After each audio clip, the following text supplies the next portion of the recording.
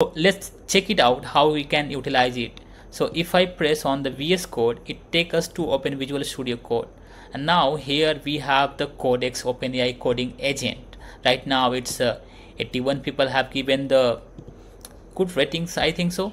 And oh, how many downloads still happen? I think so it's about 5 lakhs people are utilizing this one.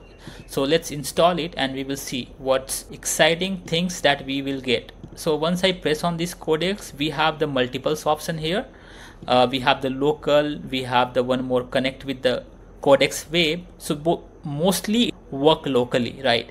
Apart from that, we have the chat, we have agent one, we have the agent full access. So what all three are? In chat, mostly we can just give the context of our problems or any of the prompts. So it will work inside that one. It will not take your whole project's context and it will work.